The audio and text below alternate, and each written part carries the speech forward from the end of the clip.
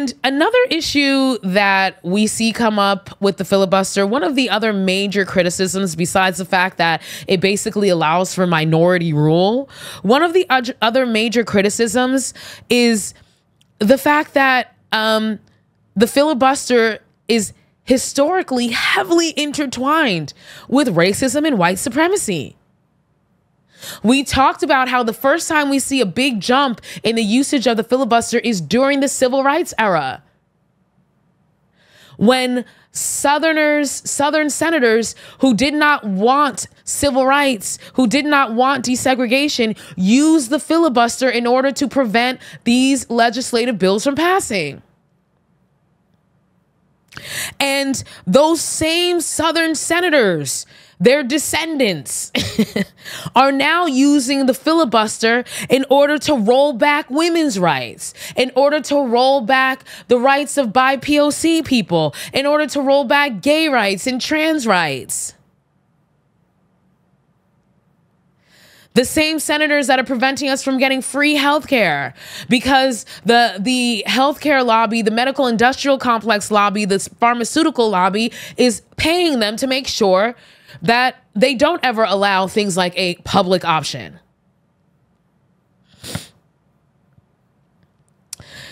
There was an article in, what was it?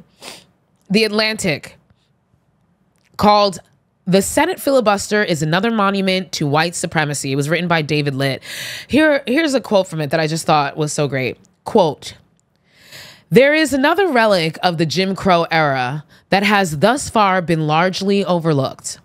The Senate filibuster, the rule that allows a minority of senators to block nearly every piece of legislation, may not have the literal weight of stone or metal, but it too is a direct legacy of segregation, and it remains a tool for maintaining systemic racism. In this moment of long overdue reckoning, it's time for the filibuster to go," end quote. Hello. Now, of course, the filibuster in and of itself is not inherently a racist thing, right? It's how it's been wielded. It's how it's been used. And like I said, it started being abused during the civil rights era to stop people from getting their rights. Here's another quote. On the one hand, the Senate helped build the America we have today, passing the bulk of the New Deal, the Marshall Plan, the interstate highway system, and plenty of other big, ambitious bills. Yet during that same time, the former Confederacy was allowed to maintain a system of autocratic, racist, one-party rule. Americans were murdered, unjustly imprisoned, denied the right to vote, and treated by their own country as subhuman, all because of the Senate's unique and often venerated procedure, end quote. Hey, if that's not a quote, I don't know what is.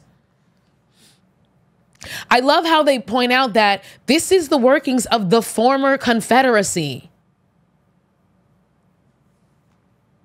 The Confederacy that was supposedly defeated in the Civil War. These folks are still allowed to wreak havoc and terror on marginalized groups in this country, in part because of things like the filibuster. Gerrymandering, we talked about that. The Senate itself. Maybe one day we'll talk about the Senate itself being a problem.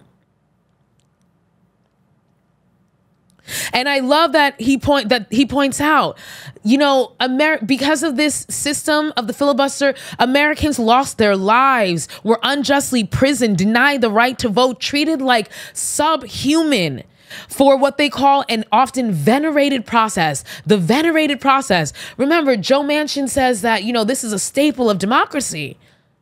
Without it, everything's going to go to hell. It's what keeps us together, keeps us talking.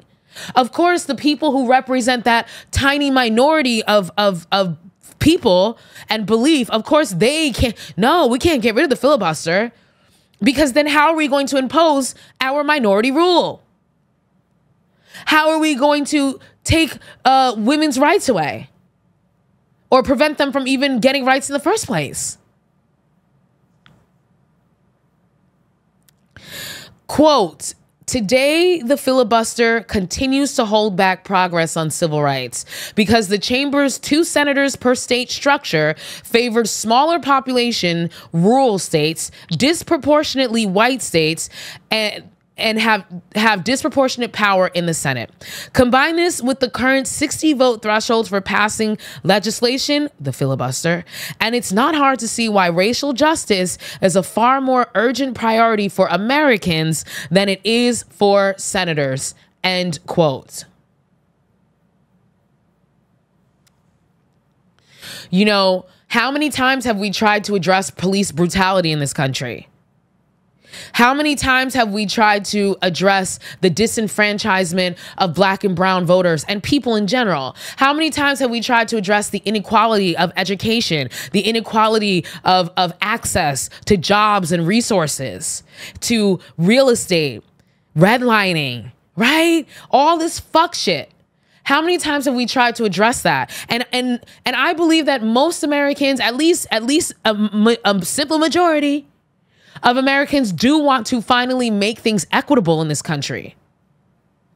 But you have this tiny minority of senators who represents an even tinier minority of American citizens who are holding us back from having this progress.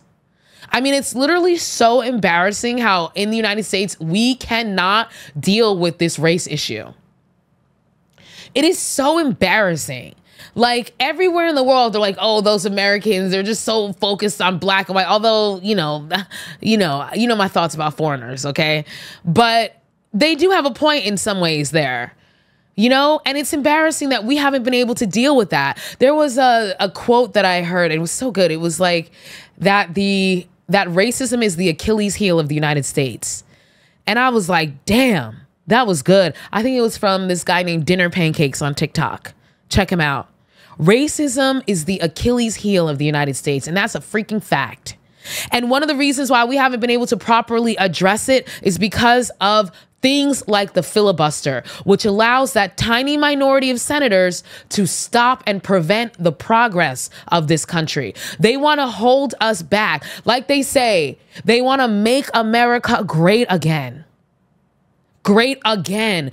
Emphasis on going in the past.